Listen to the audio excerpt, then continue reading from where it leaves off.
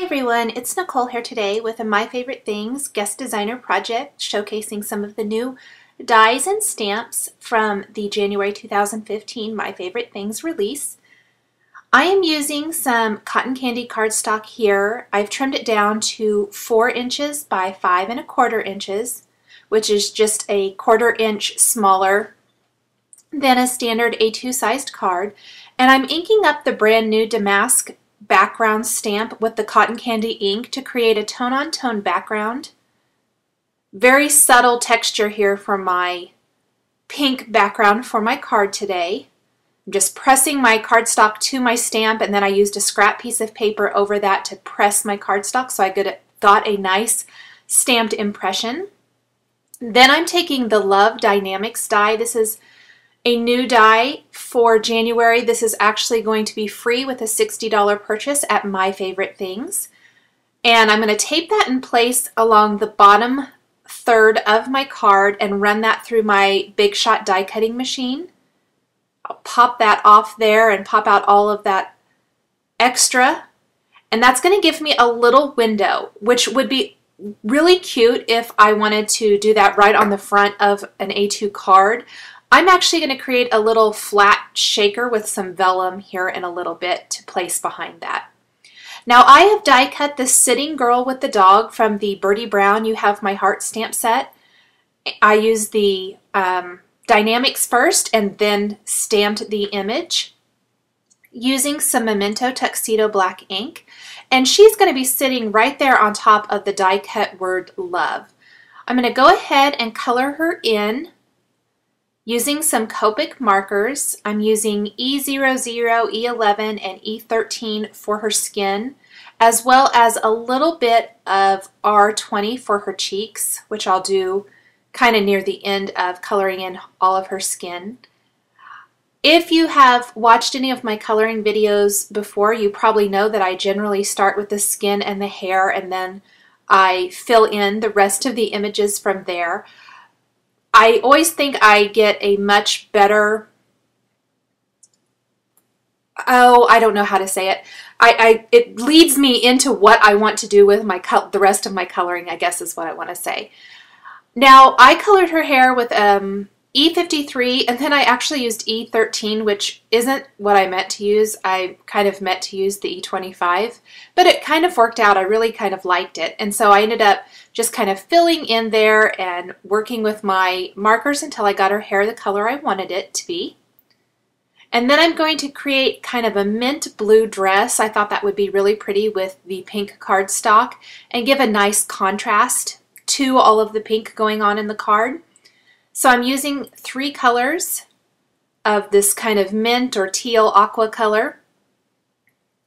I started with my lightest, and then I actually went in with my darkest where I kind of wanted my shadows.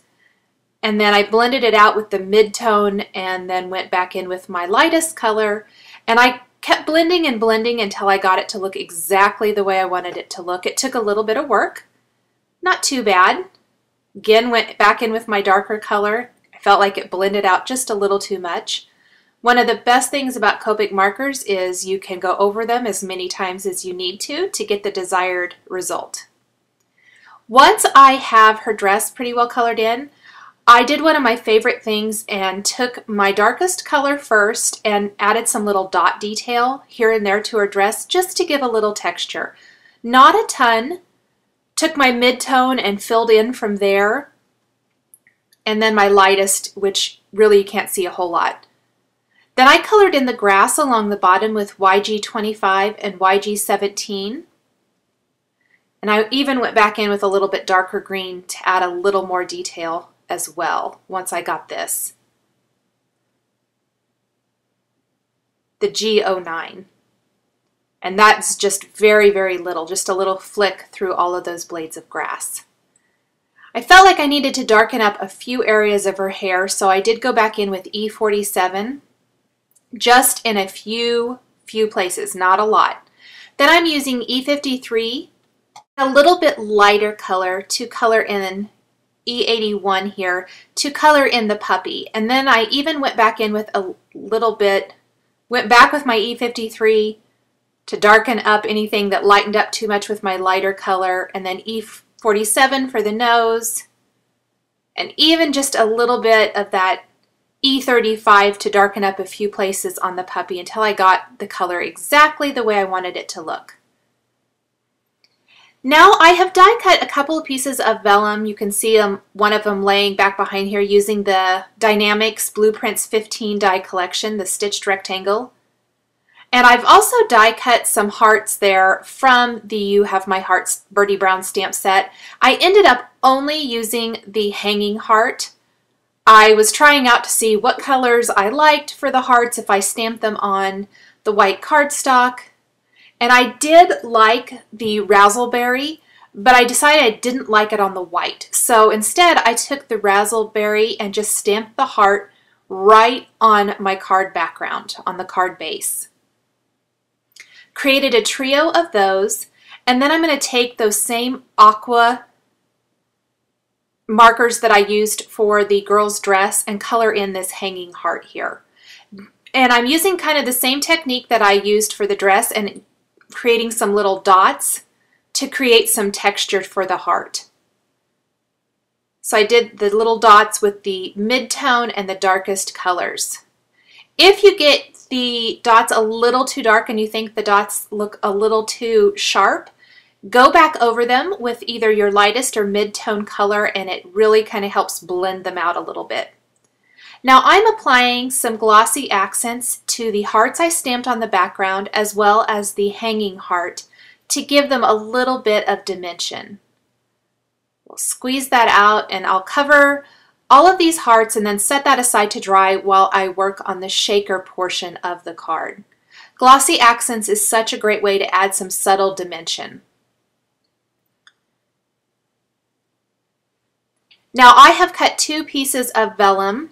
Oh, before I do that, I am going to stamp the greeting, "You're So Good for My Heart," from the You Have My Heart stamp set right below my die cut.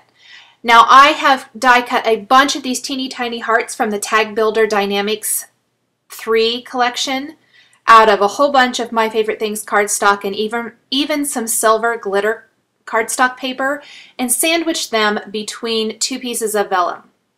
And then I stitched around those in a rectangle that won't be shown except on those 2 sides to hold those in place, because I didn't want them to shake all the way to the top of the vellum, because they'll get lost and you won't be able to see them. The window is only back there behind the word love.